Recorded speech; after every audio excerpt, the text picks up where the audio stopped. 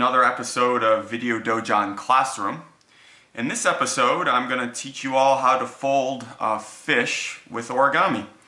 I have a square piece of origami paper here. These are actually ya, which are arrows. These are the fletching on the arrows. It's a common print for origami paper. So just to review, we have a square piece of paper that on one side has a pattern and the other side is completely white. You can just use any perfectly square piece of paper. That will work fine also. But I'm using the origami paper just to be a little bit more traditional. Alright, so to start this, folding this fish, by the way, the fish is one of 3 different origamis that we teach our youth students in our summer camp programs. So that's why I'm doing this one in addition to a past episode where I covered how to fold a water bomb. So we have to start with a preliminary base, and those of you that don't know what that is, I'm going to do it anyway so you can see. But basically we're going to take our piece of paper and we're going to fold it completely in half. Now when you do your folds in origami, make sure that everything lines up as straight as possible and make sure you have good creases each time you crease the piece of paper. So now that we folded this in half, we're going to unfold it. And we are going to fold it in half, turn the paper 90 degrees, and fold it in half again. So we're actually going to be making a plus sign with the folds that we've made.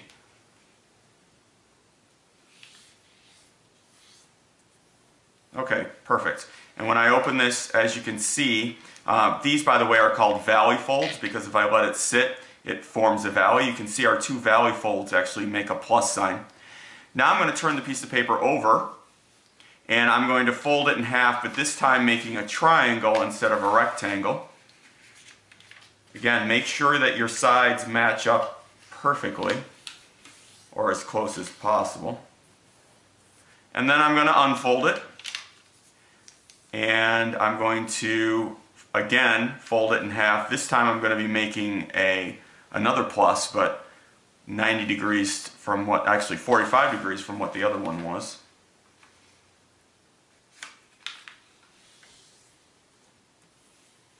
And I'm going to unfold it again. So as you can see, I have some valley folds on this side. If I take and set it up so that it's like a hill, this is actually how I would start a water bomb base, but I want a preliminary base, so I'm just going to take my finger and push down in the center and flip this over. And then I'm just going to pinch up all the pieces and I'm going to lay it flat on the ground. So I now have if I'm laying it here, I have a diamond with a line through the center. I don't want to have a square, I want to have the diamond with a line with the open part facing me. Okay, so now what I'm going to do is I'm going to take one of these corners, not both of them, see there's one underneath still, but I'm going to take one of these corners and I'm going to fold it up so that I fold it right on the existing line, the line that's already on, that I already folded to make the preliminary base. And then I'm going to do the same thing on the other side to match this up.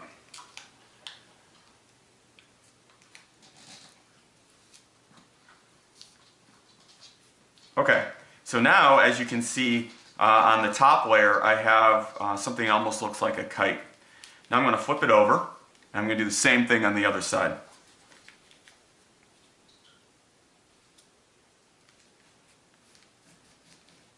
And on the opposite side.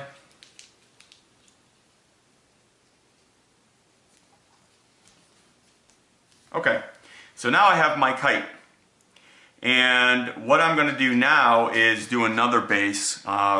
It's sometimes referred to as a bird base, bird beak base, any number of names along those lines. And the way this works is these 2 flaps, before I actually do that, I'm going to do an extra step that isn't really necessary, but it'll help people who are somewhat newer at this. I'm going to take this top right here, I'm going to fold it down, so right on the line that my other 2 folds created.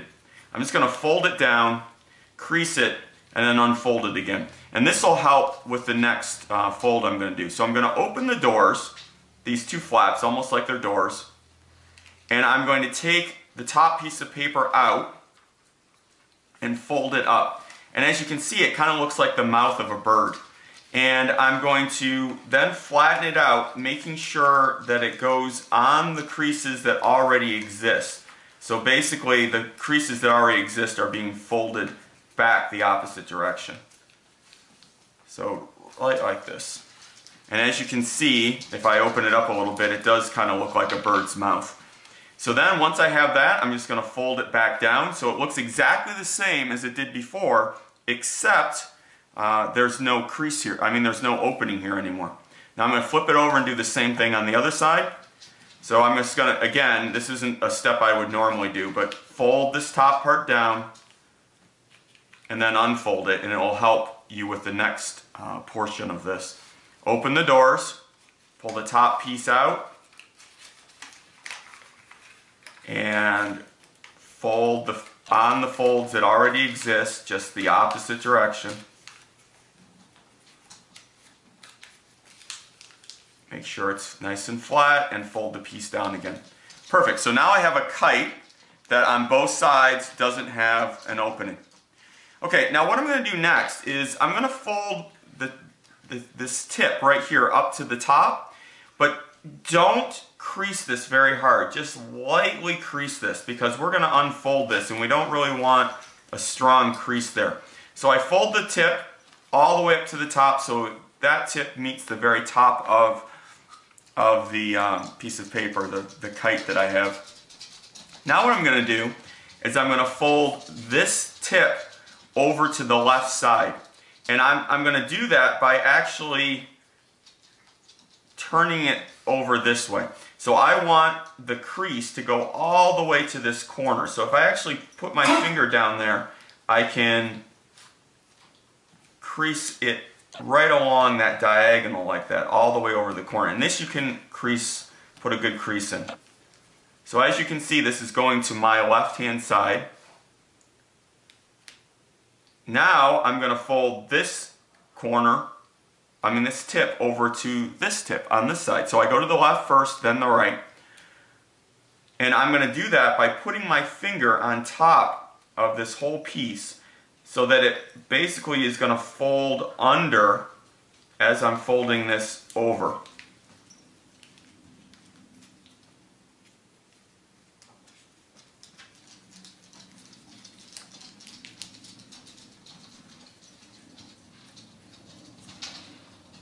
And I fold it all the way over to the other side. And as you can see, that piece that was here, so this is how it was, I folded it over and folded that piece underneath.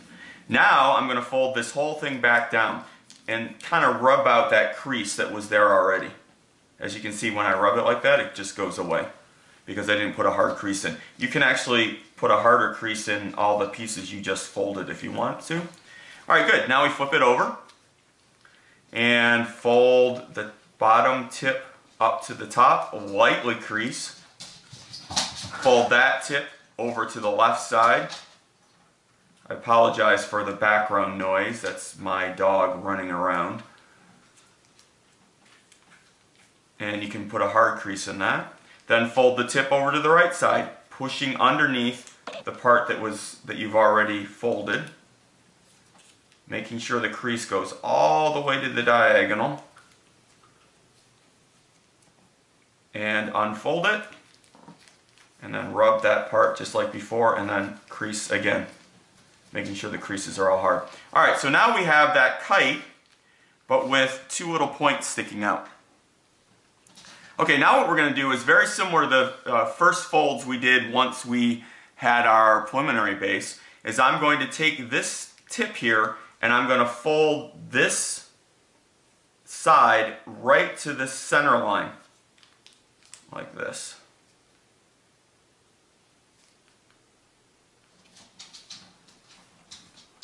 And do the same thing with the other side.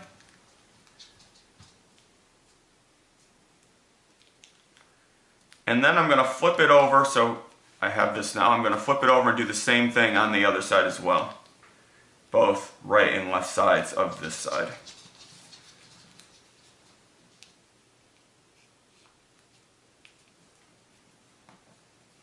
Perfect. And this is what I have up to this point. There's only 2 more things to do until we're finished.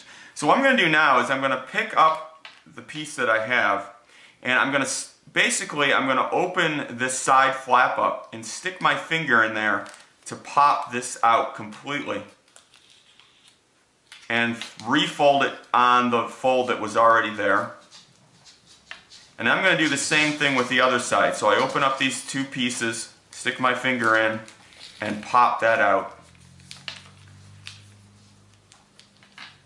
And now I have my fish. Thank you for watching. See you next time on Video Dojang Classroom.